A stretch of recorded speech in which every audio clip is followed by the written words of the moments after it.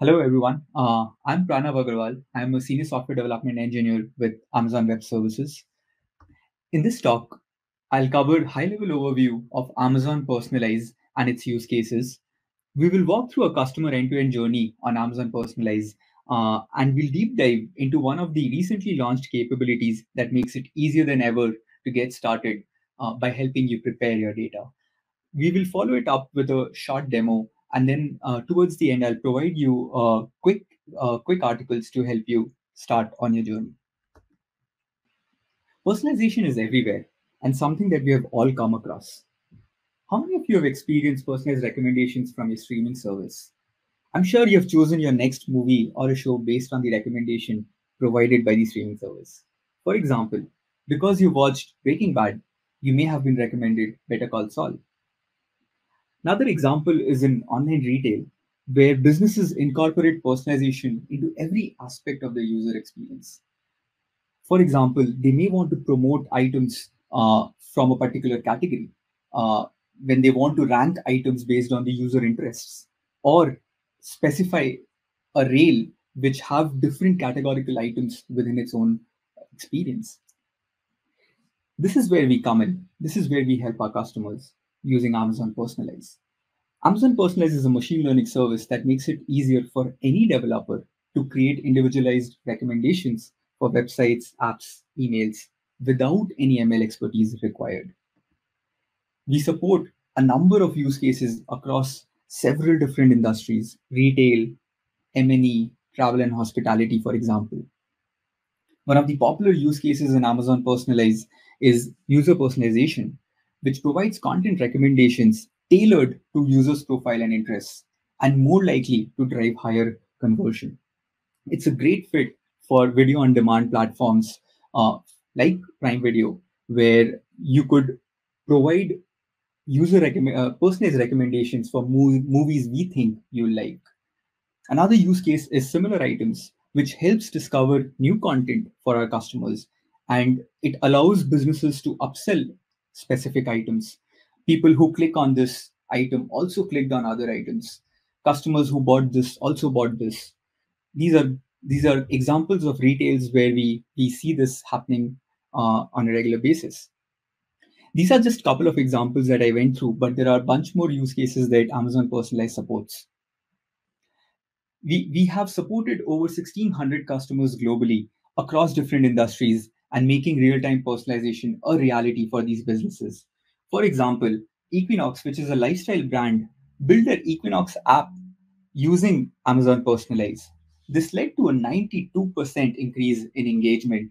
Another example is Cencosud. This is one of the largest retailers in Chile. They saw a 600% increase in CTRs as compared to their manual recommendation solution. These customer success stories speaks volume of the power of personalization for businesses, and we're extremely glad to be part of their journey. That was a quick summary of Amazon Personalize and its use cases. Let's talk a little bit about how it works. Broadly speaking, there are 5 steps to onboard to Amazon Personalize. You start with preparing your data, which is what Amazon Personalize can consume. You import your data into the service. Then you set up recommendations or solutions, as we call it, for the use cases that you have. You fine tune the model, and then you deploy your solutions to access recommendations via APIs. Until now, customers used to use third-party tools to prepare their dataset for importing into Personalize. As part of this release, we have simplified the process of data preparation by integrating Personalize with SageMaker Data Wrangler. Data Wrangler helps customers complete each step of a data prep workflow, like data selection, cleaning, exploration, or visualization from a single visual interface. The quality of data matters a lot in data preparation because that affects the model training directly. And providing this interface early on helps customers identify issues in their data so that when they import data into Personalize, they can focus on just tuning the model and moving forward with retrieving recommendations.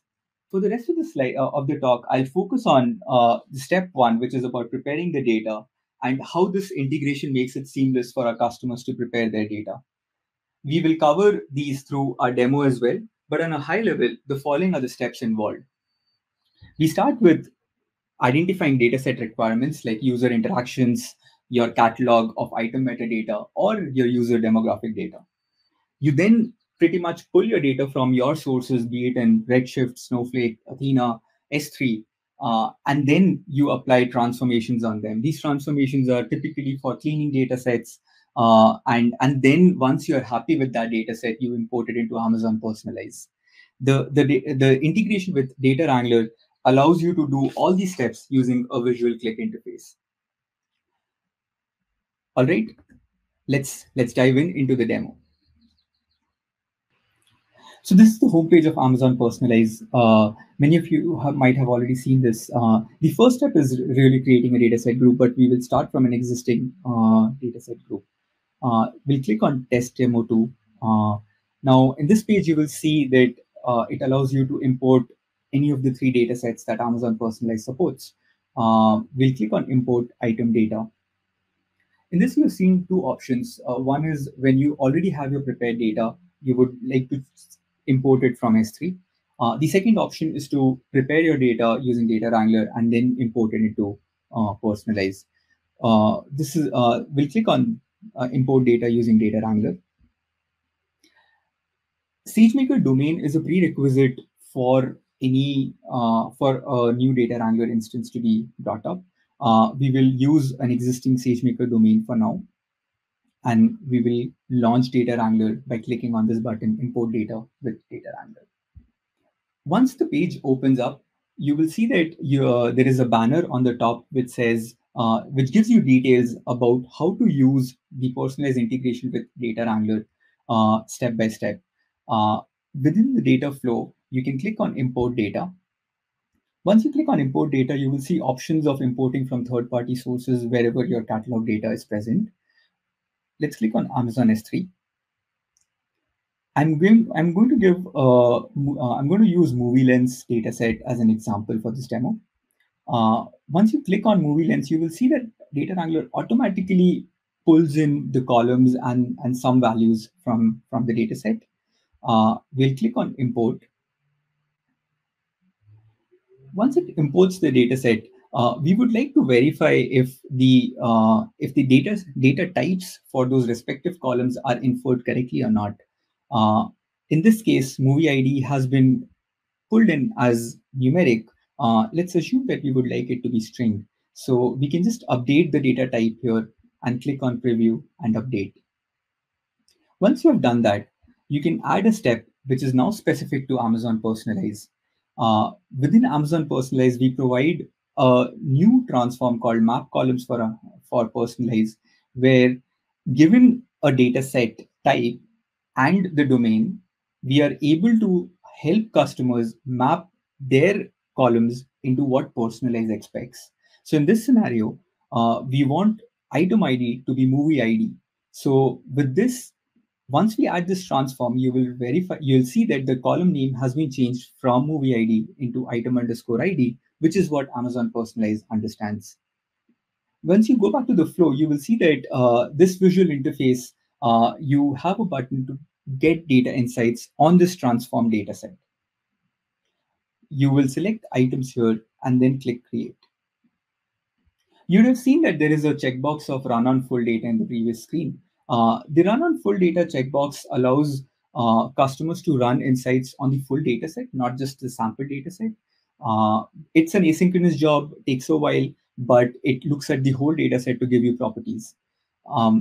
Within the insights, you will see all the different stats that Data Wrangler has evaluated for the data set.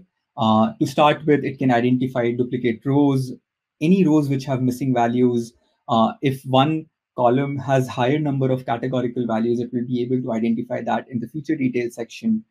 So for example, in this, you would be able to identify for genres that there are 20 different genres that it identified, and out of them, the histogram will show how the distribution looks like. Once you go back to the data flow and you say that, hey, I've applied all my transforms, you then click and say, I want to now add an Amazon S3 destination.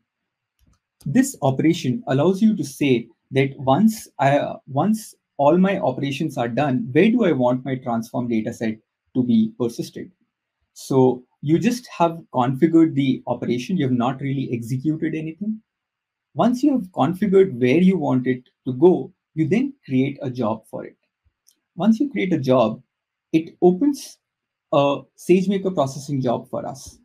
This SageMaker processing job typically takes a few minutes to run. And once it's completed, you will see that the output of the file goes into the location that you gave as a destination. Once the once the processing job is completed, you can go back to import item data and say that, hey, I've already prepared my data set, so I'm not going to pull it from S3. In this place, you just give your items data set some name. You use a schema to tell Personalize, hey, these are the fields that you're going to see in my data set. You click on next. Then you say, I'm going to import data from S3. Give the job a name. Provide the path where it was, followed by the execution role. Once you're done, you just click on Start Import and the data set. Once you come into this page and try to import your data using S3, you give a dataset import job name, provide a location, and give an IAM role, and then click on Start Import. Once you have done that, your item dataset is going to be uploaded.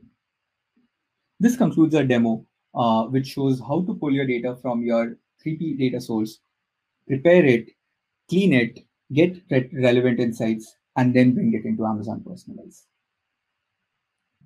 This is one of our customers, Obvio, who use Amazon Personalize to support a diverse range of their clients on the Shopify platform.